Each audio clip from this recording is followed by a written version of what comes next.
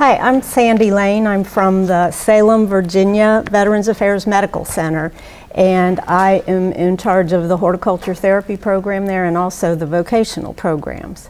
And before I get started, I'm just curious about our makeup of people in here. Is anyone in VO rehab? Through the VA? Okay. Okay. Who else do we have? I know we have an AgrAbility person. Okay. The Farmer Veteran Coalition. Okay. I've been with the VA for about 12 years. I feel like I was destined to be in horticulture. My father was a World War II veteran who gardened to relax when he got home from work. I was his gardening buddy. We grew tomatoes. We grew too many tomatoes, so I set up a stand in the front yard and became quite the entrepreneur, and then we started selling tomato plants, and it just kind of snowballed from there. I'm going to tell you about our horticulture therapy program, and horticulture therapy programs at VA hospitals all look so different. So I'm going to be giving you a lot of ideas. Different programs work for different hospitals, but there's so many things that you can do, and a lot of it has to do with where you're located, who your veterans are, and that sort of thing. Oops, it's not going forward.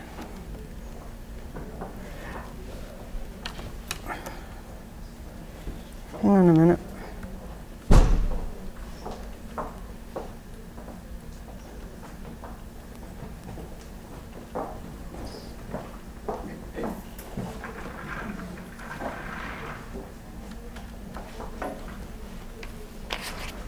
Let me check one more thing. Okay. I'm going to be talking about not just horticulture therapy, but various aspects of nature that have healing powers. I've been heavily involved in a research group that is studying how gardening helps people heal faster and just the different effects of horticulture on people. Horticulture therapy in general is defined as the use of plants and gardens for human healing and rehabilitation. There's a lot of research out there that shows the value of horticulture therapy for people with physical, mental, emotional, and social disabilities. And of course, plants are non-threatening and non-discriminating, so it's easy to be successful. And studies have shown that success with plants lead to success in other aspects of our lives, and this is important for individuals whose disabilities or limitations might hinder their accomplishments in other pursuits. This is our main greenhouse. It was built with a grant about 14 years ago. This is where we do all our production and some of our sales, and then we move things outside because we do have a pretty limited area, so a lot of our sales area is outside. That greenhouse is 90 by 45, and then we have, I'll show you a smaller greenhouse that we have, and then we have a couple acres outside. What is this? Okay. These are some of the things we do. We grow and sell plants. We plant and maintain all of the flower beds on the medical center grounds. We provide flower arrangements and plants for special events, and the veterans do all of the work. We do most of the Christmas decorating at the hospital. We do activities with inpatients on the various wards. We do garden crafts, both crafts from things that we've grown and then art for the garden. And this is really important in our kind of the off-season so that we have work for people to do year-round. Community engagement is something I'm going to talk about later that is something that enables you to do a lot of the things you do in a horticulture therapy program with minimal resources. Our veterans assist the grounds crew with landscape installation and maintenance, and then we create therapeutic and restorative garden areas. Horticulture therapy is nothing new. This was in the 1920 New York Times. It advertised a program at the Brooklyn Botanic Garden to train World War I veterans to become estate gardeners. Now this is one of our older greenhouses. We have 2 greenhouses like this, and these were built after World War II as a rehabilitation for World War II veterans. And a lot of the work was done by volunteers from garden clubs. They worked with the occupational therapists and the recreation therapists to rehabilitate the inpatient veterans. So some of the benefits of horticulture therapy are it improves self-esteem, improves social skills, vocational skills, problem-solving skills, tolerance and coping skills. It increases opportunity for choice making, because when you think about being in a hospital setting, you don't really have a lot of choices as a patient, and so that's really important. And also independence. It results in increased function and community re-entry. This is our shade house. It's a cold frame that was built by one of the veterans in our program. And in the wintertime we cover it with white plastic to protect the plants inside. In the summertime we cover it with shade cloth. But this is a good example of the problem solving. It took the veteran about a week to build it, but he comes back every year to see us, and we find out what's going on in his life. The last time he came with his new bride, and this is such a source of satisfaction for him to come back and see this that he did back 10 years ago when he was in our program. Vocational horticulture, a lot of people think you're training people to work in a greenhouse or in a nursery. At our facility, that's not what it is at all. We're trying to improve general work habits. We focus on attendance and punctuality, getting along with others, teamwork concept, problem solving, conflict resolution, perseverance, not giving up on a task, learning new skills. Customer service is a big part of our program because the public comes in to buy plants from us. And so the veterans wait on the customers. And one of the advantages of that is, I don't know if you've ever worked in a garden center, but most people who come to buy plants are happy people and they're in a good mood. They want flowers. So it's always a very positive experience. We have very few negative experiences with our customers, and it's helps the veterans as far as their socialization. And then we can turn a disability into an ability. We look at, when a veteran comes into our program, we look at what are they good at and what do they have trouble with, and then try to find tasks that they can do and be successful at in spite of their disability. We recently had a retired florist ask if he could volunteer at our greenhouse to teach the veterans how to do flower arrangements. And of course, at first, most of the veterans we have right now are male, and it was like, oh, we don't want to do this girly stuff. And so we said, well, you have to. And so it turned out that some of them were really, really good at it. And JR here is my #1 floral arranger right now.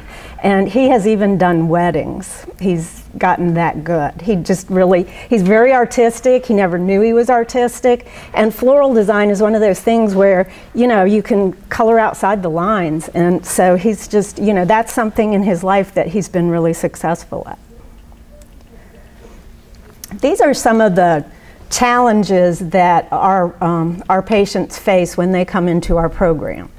We're part of the mental health service line for our VISN, which is our geographical area of VA hospitals. The majority of the veterans who come into our program have been homeless, and they come to us through the substance abuse program. Not all of them, but that's the bulk of our patients. So in addition to having been homeless, usually for a long time, they have a history of substance abuse, and then they may have any or many of these other conditions: depression, schizophrenia, PTSD, traumatic brain injury, maybe bipolar, borderline personality disorder, anxiety and panic disorders, and cognitive impairment.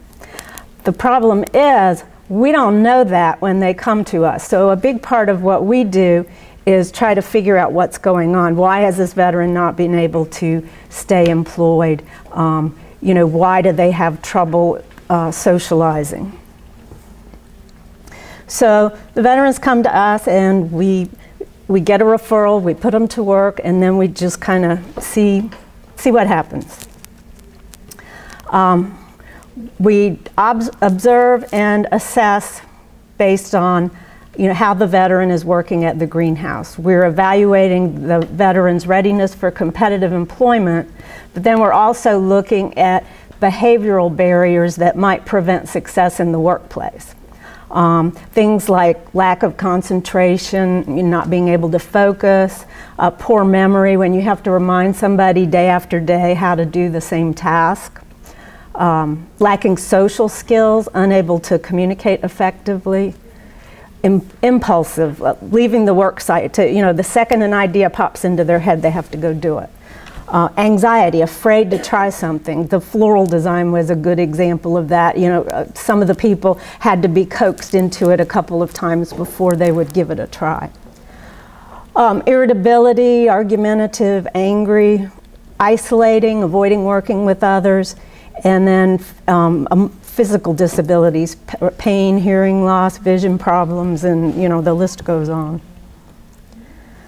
So while the veterans are working, this is one of our veterans planting mums. One of the things we notice is some people can't do the teeny tiny detailed work of transplanting seedlings, but they might be fine handling big pots and big plugs. So, you know, we want to give the veteran a task that he'll be able to be successful at.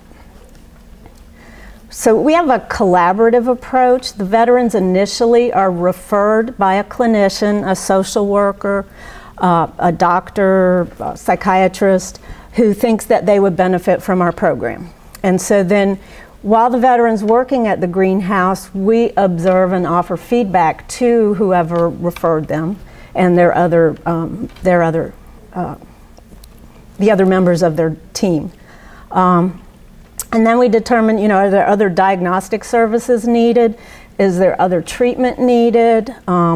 As the treatment progresses, then we just kind of see what's going on, offer feedback sometimes to whoever is counseling the veteran as to what we're seeing, and then hopefully in the end we'll have recovery and rehabilitation.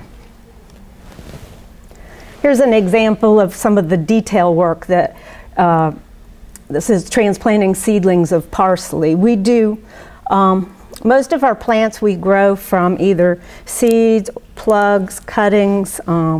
We do a lot of perennials from divisions that we buy in. So, you know, when you're planting seeds, it's really very delicate work. So then so we evaluate for additional services. Some of the services that a veteran might be referred for are a neuropsych evaluation if we're seeing some cognitive problems.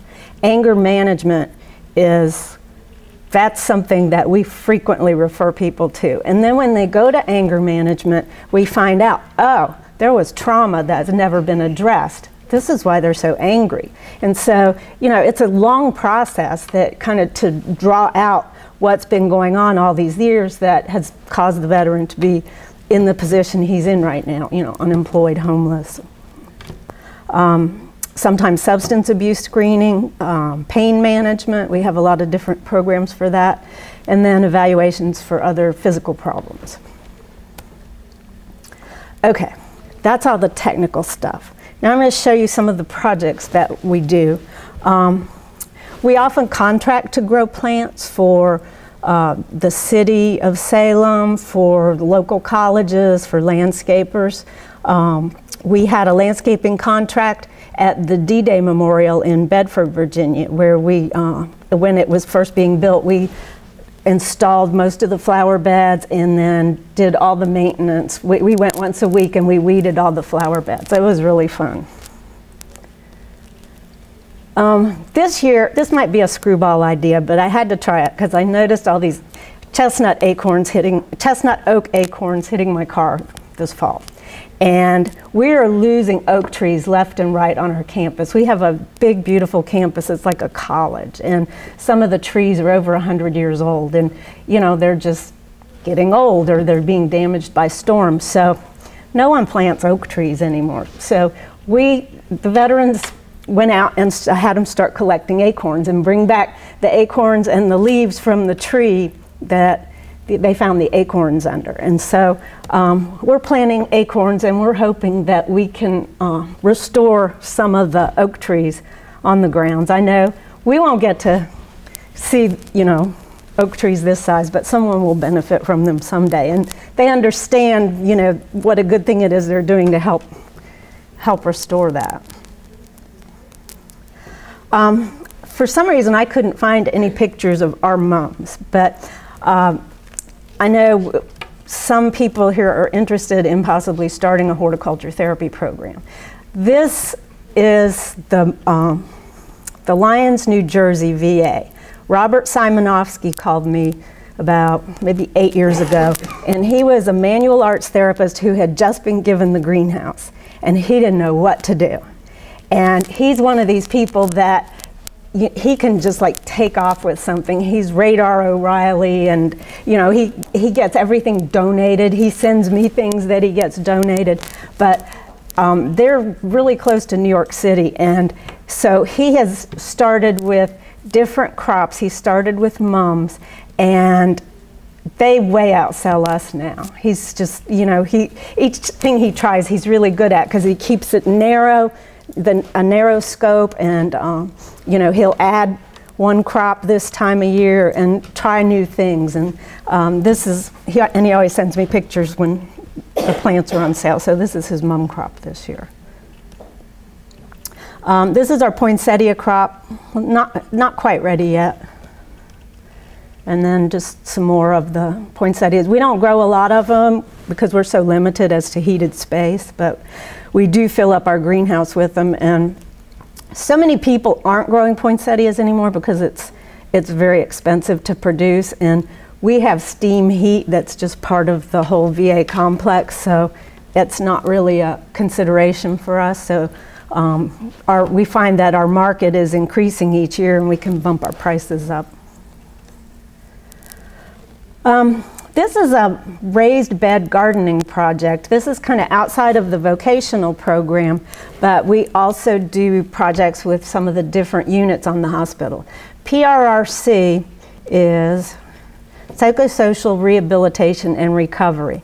And essentially, it's veterans who have pretty severe mental illness. They come, it used to be called day treatment, and they would come and just play pool and have something to do all day. Well, they've redefined the program, and now it provides a lot more activities, and the veterans are very much involved in the activities they do, and they wanted to have a gardening group. So because so many of them are walking with a cane or a walker or in wheelchairs, we needed to have raised beds. And I have a handout with the all the ingredients and instructions for the raised beds. But one of the veterans in their program built the raised beds. We did 8 of them, and they're made out of cedar. They're 2 feet high, 4 feet wide, and 8 feet long. And then we filled them with a mix that is used for square foot gardening, which is very rich, so you can put the plants real close together. It's got peat moss, cow manure, vermiculite, worm castings, and topsoil. And of course, depending on what's available to you at a good price, you know, you can change that around. But the worm castings were kind of expensive, so we ended up using a lot more cow manure. And then this is in the spring, after they planted lettuce and spinach, cabbage, broccoli, onions. And then they entered their vegetables in the city or county fair and won a blue ribbon. And in addition to doing this, they host picnics every year now. And they want to give back to other, the community and other people in the hospital. So with the vegetables they've grown, once or twice a year we have a picnic, and we'll use as much as we can from the garden, potato salad, you know, of course we have a cookout with hamburgers and hot dogs, but all the, you know, tomatoes, onions, everything you can think of, lettuce to put on the hamburgers, all of that is from what they've grown. And here's some of the gardening group after they just finished picking some onions. And this is another veteran enjoying a pepper, and on the left is Louise Spencer. She's what's called a peer support counselor, and she works very closely with these veterans, and it was her idea to start this project, and she pretty much works with them on a daily basis maintaining the gardens. And it was so successful that the substance abuse program wanted to do the same thing. In fact, they were stealing tomatoes from the PRRC boxes, so we thought, well, okay, let's just give them their own boxes. So the same veteran who built the other ones built these, and this is being used as part of a research project to see if gardening helps reduce stress and reduce cravings for alcohol and drugs. So we don't have the results yet. We've just kind of wound down the first season as the growing season ended. But this is Louise and her grandson, and then one of the veterans. And that's just another picture of their garden right at the beginning of the season. And then that's, the bush cucumbers really lend themselves well to this type of, growing in pots. And I mean, we were harvesting cucumbers in no time at all. And then at the bottom right-hand corner is a stevia plant. That was one of the most popular plants we had there because, you know, stevia is a natural sweetener. And the leaves are just super sweet when you taste them, and everybody just had to try it, and you know, then they tried putting it in their coffee, and it was just, you know, a nice educational opportunity, as was most of the garden. You know, they learned about cabbage worms and powdery mildew and all different kinds of herbs and how they tasted and what foods you use them in. So in our off season, we have to do other projects because we don't want to just tell people we don't need you anymore, go home. So we find that lots of times we get ideas from observing nature. And one year the veterans wanted to build a scarecrow. And we didn't realize this when we made this nice head on the scarecrow that the squirrels would enjoy it too. And we call this Who's Eating Whom. And the VA has, around Halloween, they have what's called a country store. It's a fundraiser for voluntary service, and they have a pumpkin carving contest. And the greenhouse has won almost every year since this really talented physician's assistant retired, and we took over the contest. But this was an angry little boy. And then this year we had Jurassic squash. And then we also make flower arrangements for them to sell. And this is made in a Jarrahdale squash. And you just carve out, you know, scoop out the squash, put oasis in it. We usually line them with plastic trash bags. And then just, you know, make your arrangement in the squash. Then we do bunches of these little arrangements in Jack B. Little pumpkins. And this is an activity that we do all over the hospital with the patients once we do the knife part and have the pumpkins ready. And we can take it up on any ward. Doesn't matter how they stick the flowers in the oasis. Everybody has fun, and then they have something they can give to a special nurse or a family member when they come visit. We also, in the fall, we grow ornamental kale and cabbage, and one year we had some left over, so we strung Christmas lights on them and sold them as a holiday decoration. Our clay pot people have been one of our biggest successes. There was a veteran named Dawson who was pretty artistic, and I saw clay pot scarecrow in a Lowe's magazine. You know, they send out that monthly magazine, and I said, do you think you could make one of these? Well, he made one, and then it just, you know, everybody wanted to buy one, and then but he got bored. He doesn't like to ever do the same thing twice.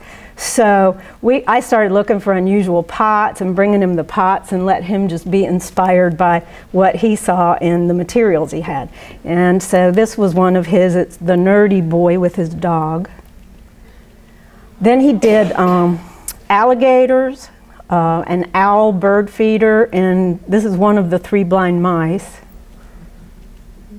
And then a staff member wanted, commissioned this for his daughter's wedding. So you can do just about anything with clay pots, we discovered.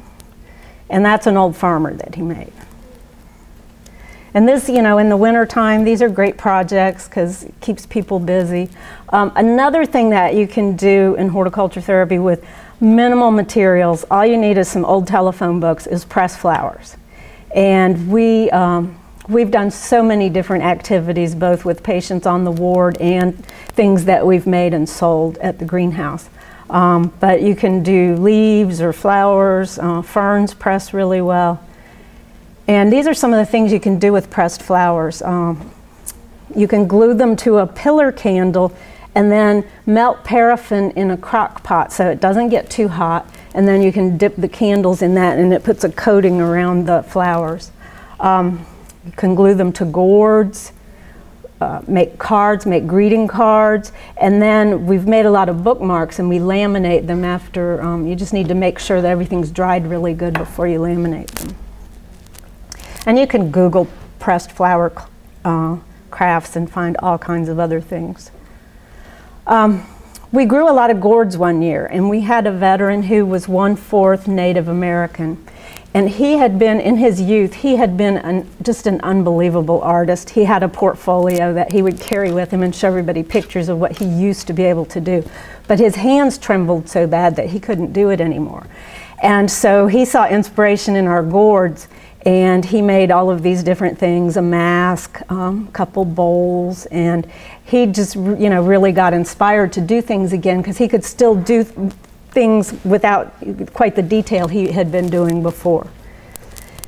And then we started doing a lot with concrete, and he really enjoyed that too. He made this bird bath using a piece of driftwood, and then the concrete. What we do is we make a mold out of sand in a wash tub. We pour our concrete mixture in, and it's a hypertufa mix. You're probably familiar with that, but we leave out the peat moss. And then we take leaves and we press it on top. And one of the easiest things to use is an elephant ear leaf because it's huge and it has very prominent veins. And you can see the one in the back, the gray one next to that bed, that was done with an elephant ear leaf. And then you peel the leaf off after about 8 hours. And then after the concrete has had a couple days to get hard and to cure, then you can take it out of the sand.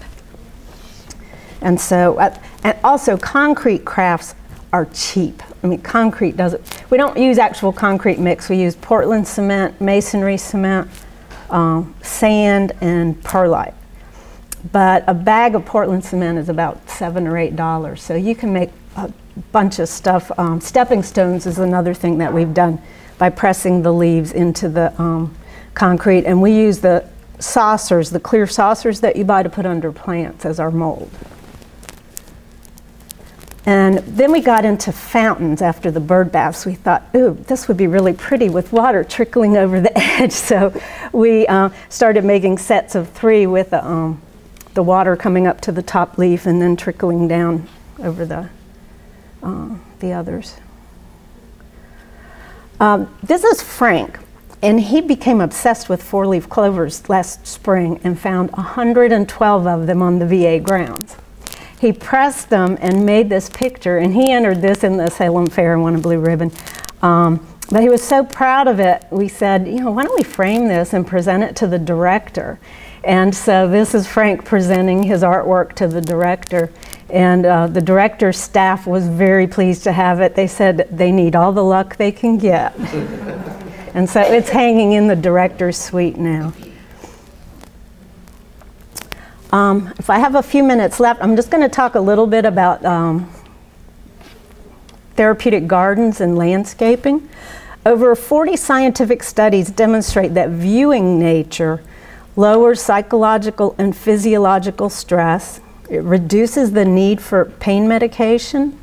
It reduces aggression and anxiety and depression. It shortens hospital stays. And it increases patient satisfaction. Now this is just looking at nature. being in a garden provides restoration from stress in 3 to 5 minutes. It results in increased exercise, increased vitamin D absorption. It improves sleep patterns, especially in dementia and Alzheimer's patients.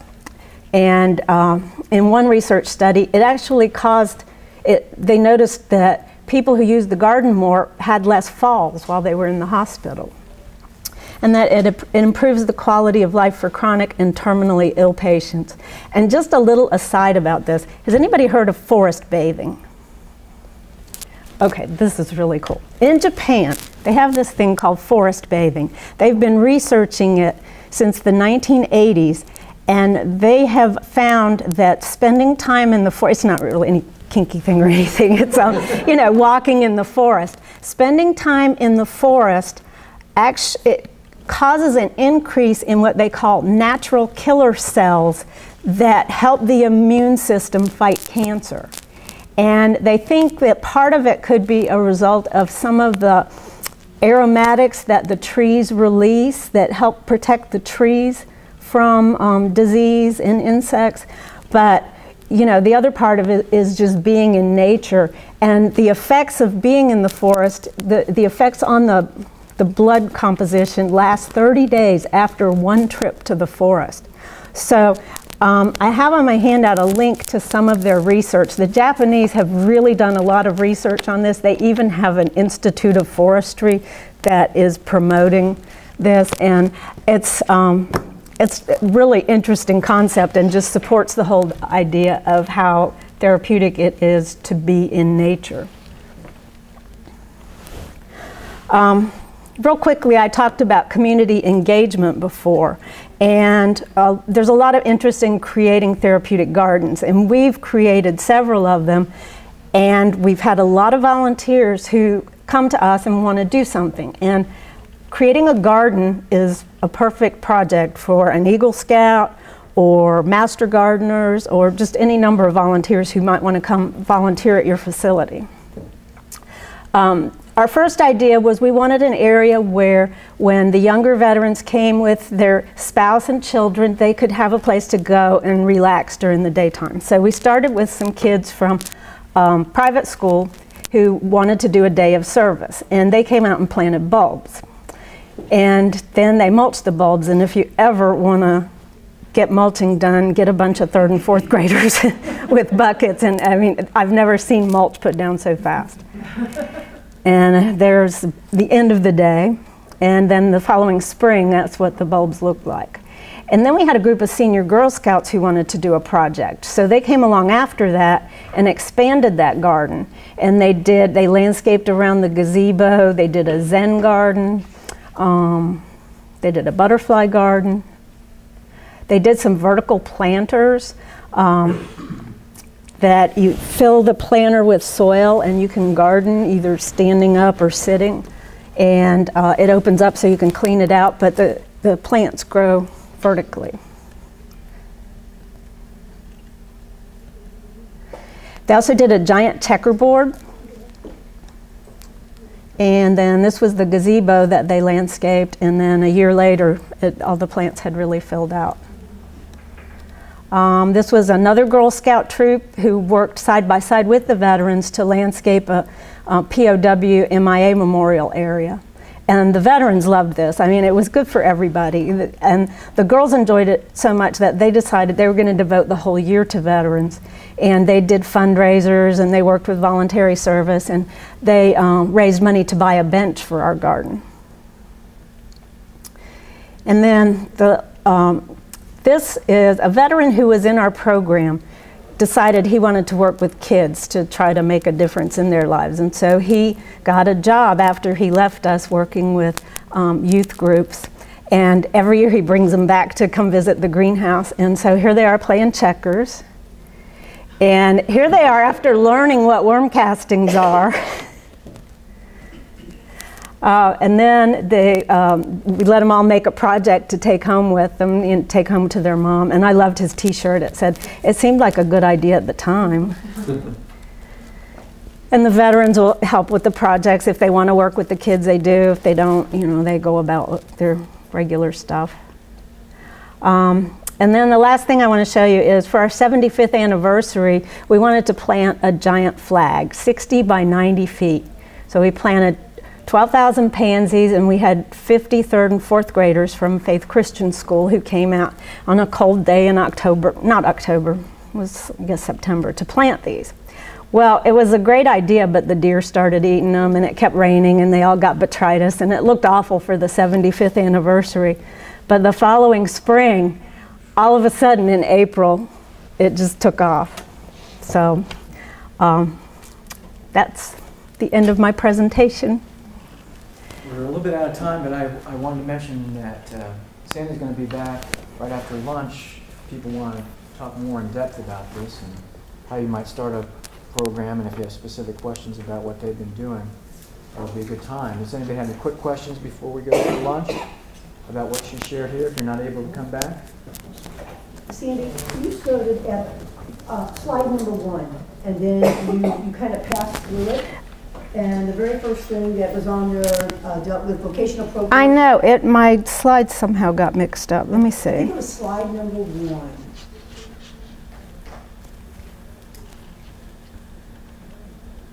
It was, maybe it somehow ended up number 1, and it was supposed to be, I think, the third one. I think it might be right. It'll catch up. It's that one? Yeah, this one. Yeah. I guess that was key to the whole thing. We're primarily part of the CWT and the incentive therapy programs. If you're from a VA hospital, compensated work therapy is a back-to-work competitive employment program.